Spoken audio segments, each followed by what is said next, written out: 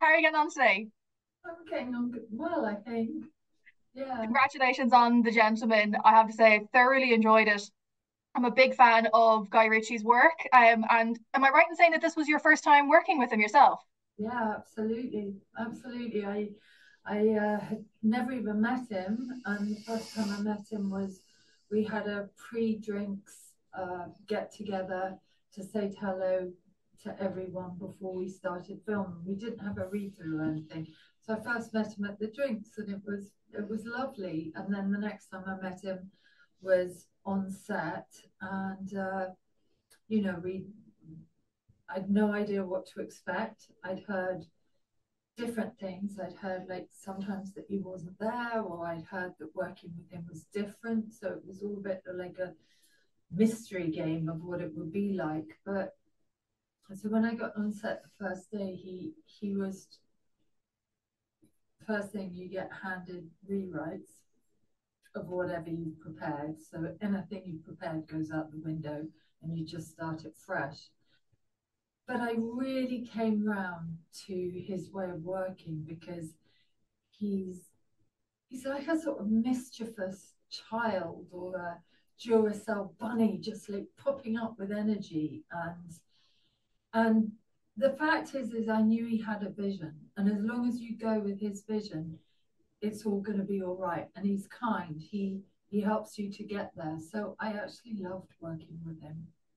Yeah, and I have to say the character as well, like, honest to God, there is no pulling the wool over her eyes. Honest, like she just was on the ball from the get-go. Was that quite fun to play?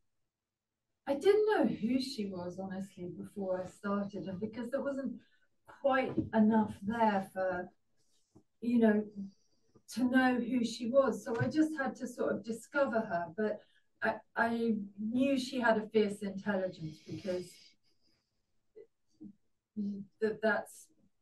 that's just what came to me. And then I think that does play itself out. She's not an idiot. Some things she chooses not to know, but then also her sort of idiosyncratic, eccentric charm lets her get away with a lot.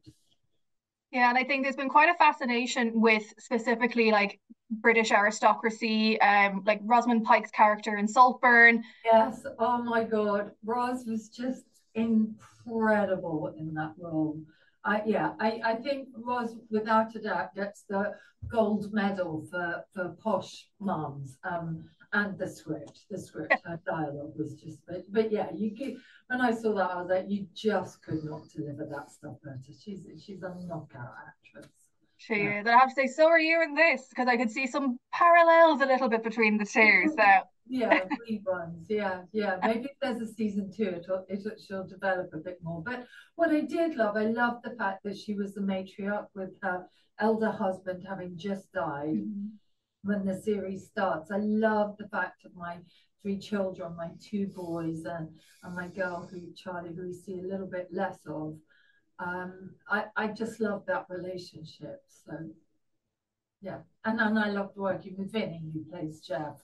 So yeah, I liked her arc. All right, definitely. Well, look, I think that's all we have time for, but hopefully, if there is a season two, we might get to chat again. Fabulous. I'm going to remove their interest from this estate. I didn't create this problem. I'm trying to help you deal with it.